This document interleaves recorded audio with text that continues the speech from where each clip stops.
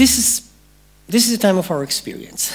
First of all, it's a long line. It's a sequence of moments, instant, now, before, later, which is ordered. But all these instants are from a long line. They're one next to another one in a one-dimensional thing. This line is it has a direction, right? The past is completely different from the future. The past is fixed. It's given. We remember it. We know it. We have traces of it. We have books that talks about the past. The memories in our mind. The future, there is nothing like that. There's no memory, no traces. So it still has to come. Time has a metric property, namely we can talk about duration of time. This presentation is going to last 45 minutes. Certain fixed amount of time that can be measured with clocks. And we know what it means, this interval being equal to this interval, being equal to this interval, equal to this interval, and so on. And clocks measure that. And clocks are devices that are meant to tell us where we are along this line. What time is it? Where am I? Is it already tomorrow? Is not yet tomorrow? This is the time of our experience. Now, what's wrong with this image?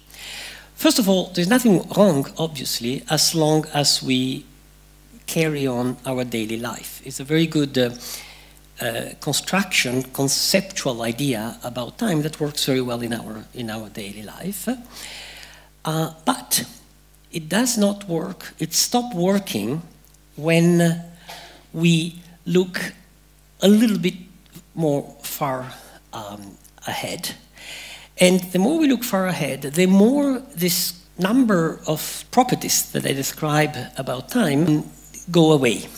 So the main message somehow, the full talk I'm giving, is that time is not a single thing. It's this multi-layered concept that has all this property that I told you.